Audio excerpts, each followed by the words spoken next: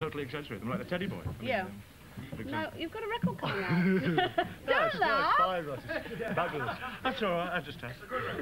Called Space Invaders. I was either going to buy that or the new one from Motorhead, you know, it's a toss-up. We're going to be hearing that a bit later. Well, why did you decide you wanted to become a recording star? Money. Money. Money, yeah. No, it was a hobby, actually. I don't know. It was suggested to me. We thought, well, let's have a go. You know? Yeah. So really, it was. Well, Russ, we've talked in detail about your record. I'm sure everyone's waiting to hear the new single from Russ Adult. What exactly is it called? The Space Invaders Meet the Purple People Eaters. We want to hear it, Russ. We really do.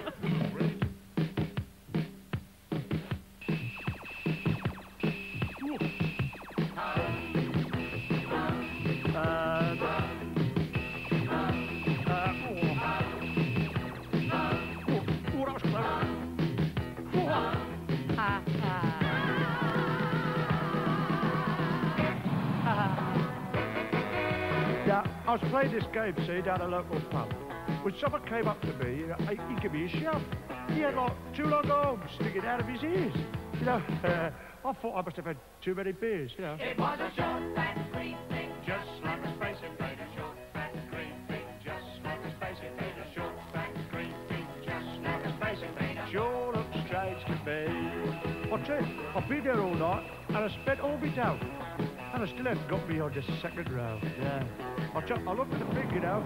I heard him say, Man, I guess it's just eaten today. I am a short, fat, green thing. You call a Space Invader. Short, fat, green thing. what, you're a Space Invader? Short, fat, green thing. Blimey, it's a Space Invader. Ooh, looks strange to me. All right, there's a space at the bar. You go get the drinks, right? 2 pints of lager and a packet of crisps.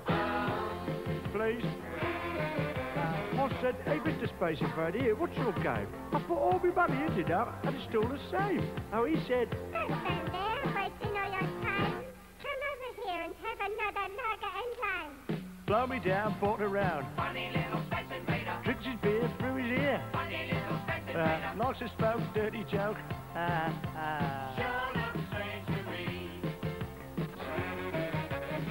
Then the landlord came over and said, I'll give it a try. Now, you see, he had a long horn and one big eye. The little green thing said, It just can't be.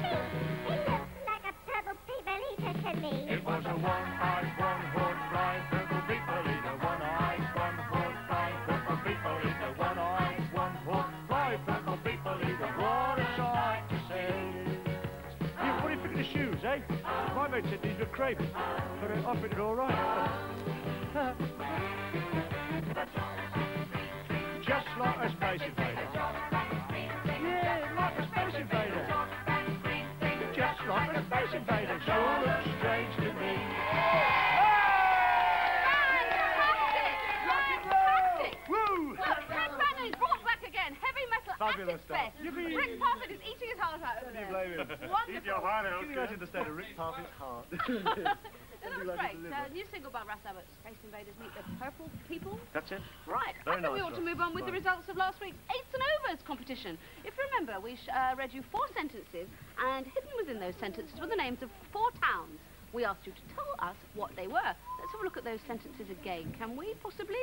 Yes, there we are. Well, as last week, we did show them to you in the wrong order. As usual. And I showed thought we'd you do it the again this week. Yes, just in case you missed last week's mistake, we're repeating it. There we are. Number 3, I'm thinking of buying a puppy or kitten. There you can see the letters picked out in white, for those of you who haven't got black and white teeth, who haven't got colour. It's York, is the first town. There we are, York. Zoo. The second sentence, or that should read the 4th sentence, is I love watching butterflies hovering over flowers.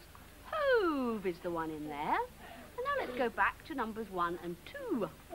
There we are, at the seaside. My daughter always tries to bury me. That was an easy one, bury. Easy. There you go. And number 2, my mother likes to order by mail her Christmas presents. There you are, hidden in there is Derby. Let's find out who the 3 lucky winners are. Russ, would you like to delve sure. in there and pick out a card? Trying to break in. I sure will. Is The that for first you or winner for me? is Sausage. Susan Woolwork from 114 Green Meadows, West Thornton in Bolton, who's 10 years old. Well done to Brent you, Price, Suzanne. who's 9, from Ruadine, down there in the Forest of Dean. Ruadine in Gloucestershire. Yes, well done, that's right. This is from Piers Peacock, 46 Sharman Crescent, Braunston, Frith, Leicester. Great, super. Those 3 people are extremely lucky because they're going to win Spitz puppets, there we can see, demonstrated by Spitz owner, 4 Bucketeers LPs,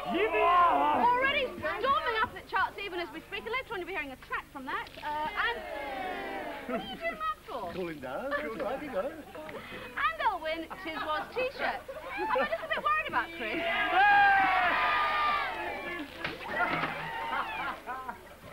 He's crawled us all with Shakespeare. I do think he's gone completely mental. I mean, are you fit to carry on? No problem. Just keep broadcasting. No It's problem. your turn now.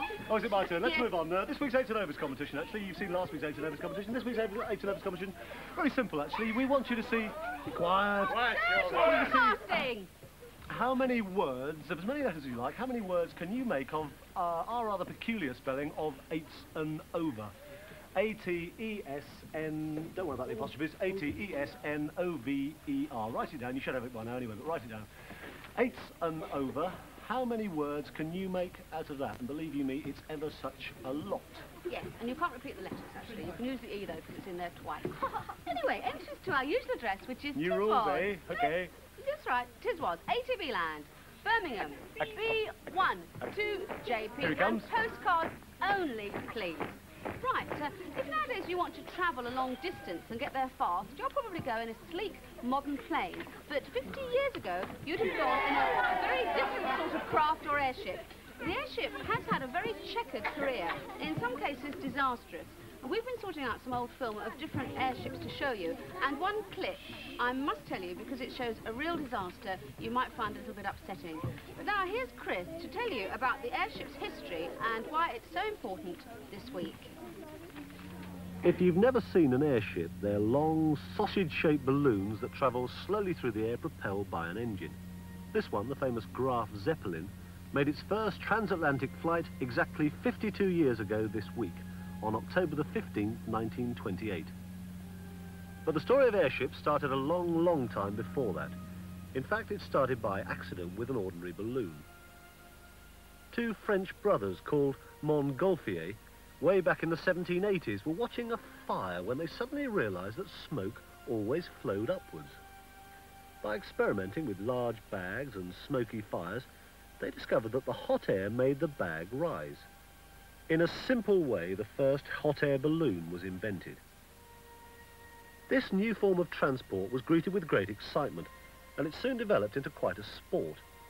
But the trouble with balloons was that they only went where the wind blew them. Amazing experiments were made to try and steer them.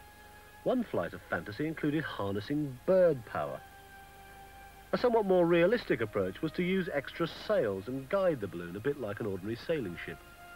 More experiments were carried out until finally the airship was born. The major change, of course, was the shape, but also it could be steered from a control cabin under the ship by a pilot and crew. There were many different designs, but the most successful was the rigid airship, commonly called the Zeppelin. Its stiff hull was formed out of very light metal girders and covered outside with tightly stretched fabric. The framework itself was divided into a large number of compartments, each containing a bag filled with hydrogen gas to power the ship. The first airship was launched in southern Germany in 1900, and the Zeppelin company established the first commercial airline in the world. It had a fleet of 5 passenger airships that flew all over the world, testing their range and capabilities. All went well, and the airship went from strength to strength, until in 1928 the transatlantic flights were started. Nowadays it takes about 8 hours to get to America. An airship took about 65 hours.